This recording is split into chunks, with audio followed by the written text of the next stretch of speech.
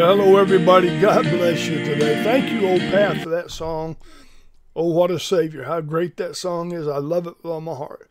A lot of people say it's old-fashioned, but I'm old-fashioned. I like it. I like it a lot. For the Old Paths, go back up there and support them and listen to their music and all those things. Well, how you doing today? Great. I hope you are. This is Lee Whaley from Crusading for Christ Podcast Hour. I'm just here I just got a short video I want to make. And something's on my heart, and I want to really share it with you tonight or today or tomorrow, whenever you listen to this, that there's something urgent that's going on in our country. Something urgent's going on in our life. Something urgent's going on in our world today. I mean, I've been here for 66 years, and I've never seen anything like it. I mean, I've seen some bad things, and I have watched history, and there's been bad things happen. But I've just never seen the world like it is right now, especially the United States of America. I was driving today let me say this before I say that. Yesterday, me and Dr. Kevin Williams did my first podcast. That was my first interview, and I appreciate him doing that. And it went great. We sat there and talked about several things. And at the end of it, guess what? I messed up. I didn't know how to do some things. I got this new equipment and I didn't know how to run it. So I apologize. But we're going to do that again. I'm going to be doing that, and I'm excited about that. He's a great guy, and I love Kevin Williams. He's got a great heart. He loves God, and he loves his people and loves his family. Well, you just can't beat it. But today I want to talk to you about something that happened to me. I was driving down from Bankhead Highway, coming back from Villa Rica today, and I was listening to my Bible. That's what I do. I drive about 4 hours, so the whole time I'm driving, I'm listening to the Bible as it reads off the radio. I got it hooked up to my phone actually, and as I was listening to the Bible, I listened to Revelation. I try to listen to Revelation about every day. I just love it. But today, when it was talking about the end times, it's all talking about that after chapter 4 anyway. And then leading up to it. But something really came across my heart. And it was like the Lord spoke to me today. And I don't say this lightly because it's an important statement. Because for 46 years I've been studying the Bible. I've done all that. But today when I was driving in from work from Villa Rica, the Lord spoke to my heart. And it was like he said to me, I'm coming real soon. Now, I know that the Bible says, and we've got bumper stickers and all those things that say Jesus is coming soon. That's been going on for 2,000 years. But it was almost in my soul that God spoke to me and said, no, I'm coming soon.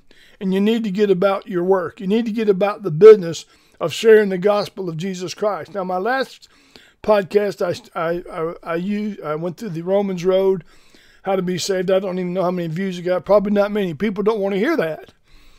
But let me ask you something. Do you love your wife? Do you love your husband? Do you love your kids? Do you love your grandkids? Listen, I got a great wife. I mean, I've got an unbelievable wife. More than I ever deserve. She's a wonderful woman and loves her family, loves her kids, loves her grandkids beyond measure. And she loves me. And I love her, and I love my kids. I love them with all my heart. I mean, I die for my kids. I die for her. And then there's those 8 grandkids, and Lord have mercy. There's a special place in your heart for them. If you don't have grandkids, you'll see when you do, but you just love them so much. They're just precious. But what kind of father would I be, or what kind of grandfather would I be, or what kind of husband would I be if I didn't tell my wife or say to my wife, look, there's something I want to talk to you about. If she wasn't a Christian, or my kids weren't Christians, or the grandkids weren't Christians, it would be my duty as a father, as a grandfather, as a husband. Of course, my wife, she was a Christian way before I was. Bless her heart, I don't know how. I just got to say, but I'm not going into all that. But anyway, but to talk to them about the Lord, and me and Kevin was talking about that yesterday. I think with all of my heart that people have just lost a burden for lost people. But Lord God, this is your kids. These are your family. These are your children. Now this is for you preachers out there, you pastors out there that are in the pulpits. This is what I'm getting ready to tell you is for you. The Bible says, and when Paul was talking in 2 Timothy, 2 Timothy chapter 4, Paul was looking for the Lord to come back in his lifetime. But it's as applicable right now as it was when he wrote it down, when Paul wrote the epistle. He says, I charge you therefore, this is in chapter 4, verse number 1 of 2 Timothy. I charge you therefore before God and the Lord Jesus Christ, who shall judge the quick and the dead, it says at his appearing in his kingdom. Now what that means by the quick and the dead, that means the living and the dead. Now how can you charge somebody that's dead? He's going because the dead are going to rise too. Anyway, he says, listen, preach the word. Preach the word. What is preaching? Preaching is simply telling. For pastors, it's preaching. They've got points. Some of them preach with points, and some of them preach with titles and all kinds of stuff. But anyway, telling the word, preaching the word of God, the Bible. And he says, be instant in season, out of season, reprove, rebuke, exhort with all long suffering and doctrine. In other words, be sure that what you're preaching is the word of God. Make sure the doctrine that you're teaching is biblical. Be sure that what you're exhorting, what you're lifting up, what you're doing with the God is lifting up. It's helping people. It's giving them courage and giving them faith and giving them the boldness and giving them a love for God. That when you start falling in love with God, you know what you'll do? You'll start telling people about Jesus. You do. And when you listen.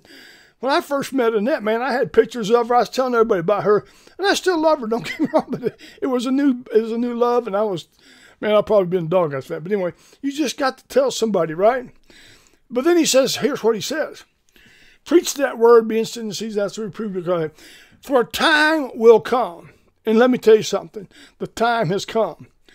The time will come when they will not endure sound doctrine. He said, but after their own lust, so they heap to themselves teachers, having itching ears. What does that mean? He says they're going to find them a church. I'm going to go around and I'm going to find me a church that it preaches what I want to be preaching. Oh yeah, you can find them everywhere today. They're sugarcoating the word of God. They're little powder puff preachers. Dr. Ed Ballou, Ed Ballou out of Cleveland, Tennessee. If you ever had the chance to hear him, he called them pink pantyhose wearing preachers that were sissified preachers preaching the word of God and doctrine and watering it down and sugarcoating it. In other words, don't sugarcoat the word of God. Preach the word. Preach against sin, which you don't hear a whole lot about anymore in the churches because you don't want to offend anybody. Most churches are in so much debt they can't afford to offend nobody. And who's in there? And if you get offended, you're going to run off to another church and you're going to try to find you another church. Look, I don't mean to be getting on to you folks, but this is serious stuff. This is the time that we anchor ourselves down and we do what God said do, take a stand. For a time's going to come, they're not going to endure the sound doctrine. And listen, these churches that are ordaining women and ordaining homosexuals, let me tell you, God isn't pleased with that. He's not pleased with that at all. It's an abomination unto the Lord. Now, we're to love the sinners. Don't get me wrong. Love is the number one thing that we're to do with the sinners. I'm not talking to those people. I'm talking to you Christians today. I know we're to love the sinners, but we're not to love the sin. Amen? We're not to fall in love with that sin. The lifestyle. The Bible says, come out from among them and be separate. Boy, that won't preach today. Woo! Some of you are going to cut me off right now anyway. And that's fine. Because, listen, God loves me and I love you. I want you to know I love you. And I need you and I need your support. And I'm going to talk to you about that real soon. And he says, and they shall turn their ears from the truth and shall be turned unto fables. They don't want to hear the truth. Because you know why? The Bible says, John 8:32, the truth will set you free. The devil doesn't want you to hear the truth. He says, but watch in all things, endure the affliction, do the work of an evangelist, and make full proof of your ministry. Well, see, that's what God told me today. I mean, this is it. This is I'm in my fourth quarter anyway, folks. I mean, let's face it. I'm 67. I get tickled, and I'm not trying to chase rabbit. I'm just going to be honest with you. I get tickled at these men that say they're middle-aged. And I said, well, how old are you? They said, well, I'm 55. I said, oh, you're middle-aged and you're 55? I don't know a whole lot of 110-year-old men. Matter of fact, I don't know a lot of 100-year-old men. How about 90? How about 80? I remember Abraham. Now, we won't go there. He got 85, 85, 90, I'm 95, 100. Anyway, so they are middle-aged, but we aren't going to be guaranteed that. So anyway, he says, do all the affliction, for I'm now ready to be offered up, and the time of my departure is at hand. And this is what I want you to hear. I have fought a good fight. I have finished my course, and I've kept the faith. Don't you want, as a Christian, when you get to heaven, God ain't going to look at your checkbook. He ain't going to look at your... I mean, don't get me wrong. I'm not against money. I'm not against things. I just tell you that this is the way it is. It's good to have everything, but don't let everything have you. In other words, when the time comes to the end, are you listening to me? When the day comes and we die, and we face God at the judgment, which will be at the resurrection, don't you want him to say, well done, my good and faithful servant? Don't you want him to say, well done, you fought a good fight, you kept the faith, and you finished your course? And Paul said, because I have henceforth there is laid up for me a crown of righteousness, he said, which that righteous judge shall give me in that day. But not to me only, but to all of them who love his appearing, also that love his appearing. Do you love the appearing of our Lord and Savior Jesus Christ? Well, you see, because our time is running short. And I'm just telling you, I love you. I want you to watch these clips now, these news clips. And I want you to listen to what they say. But I want you to listen to John Roberts at the end of one of the news clips, what he says. And then I want you to realize we're there. We're in a war. We're in a war. I love you. Folks, tell your people, Jesus is coming soon. He's coming, and when he comes, he's coming with clouds. And when he comes, he's not coming to argue. He's not coming to die. He's not coming to suffer. He's coming as King of Kings and Lord of Lords. Will you be there with him when the trumpet sounds? Are you going to heaven? If you're not, Lord, have mercy, get saved. Get saved today before it's everlasting too late. I love you, and I'll talk to you again next time on Crusading for Christ podcast.com. Y'all have a good evening, and I'll see you the next time. Down the hall on the right.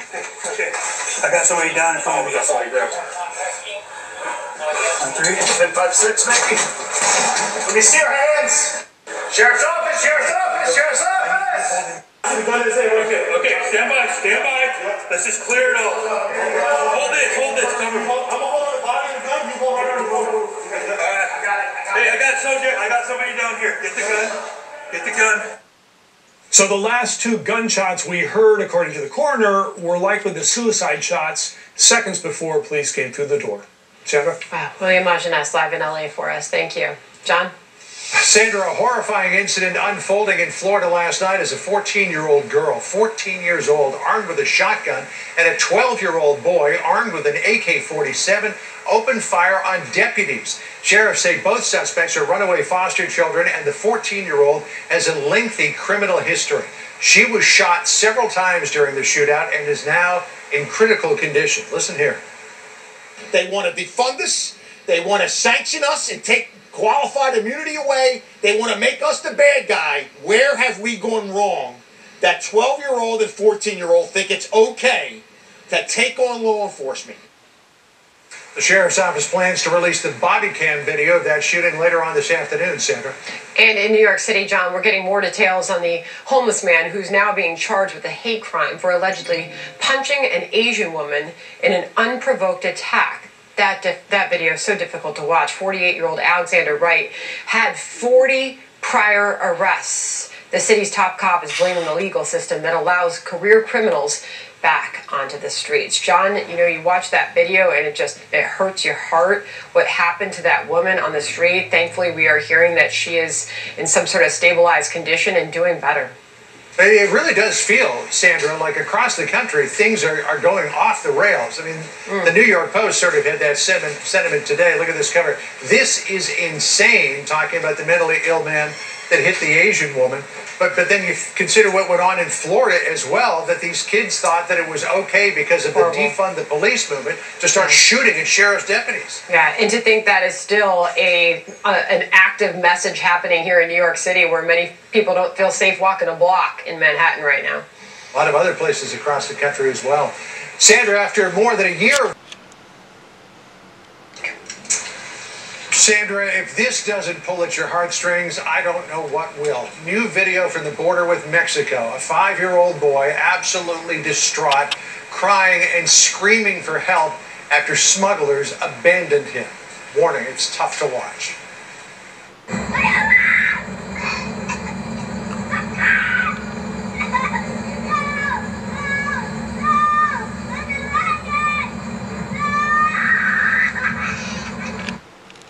5 years old.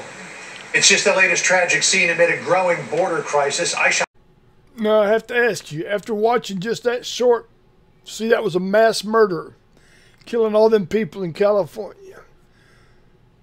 And then you had this 2 teenagers, young, what'd they say, 12, 13, 14 years old, with guns, shooting at policemen. And then finally this little Asian girl standing in the subway, and some guy comes up and just knocked her down. When there's an absence of good, evil prevails. And let me tell you something. When good men do nothing, evil prevails. But what are we going to do? We as the Church of Jesus Christ had better stand up. We had better wake up. We had better take up the cross and follow Jesus. Because the only thing going to change this world is the love of God and the love of Jesus Christ and folks getting saved. That's it. Nothing else is going to save them. Love you all. See you next time on Crusading for Christ podcast hour. Bye.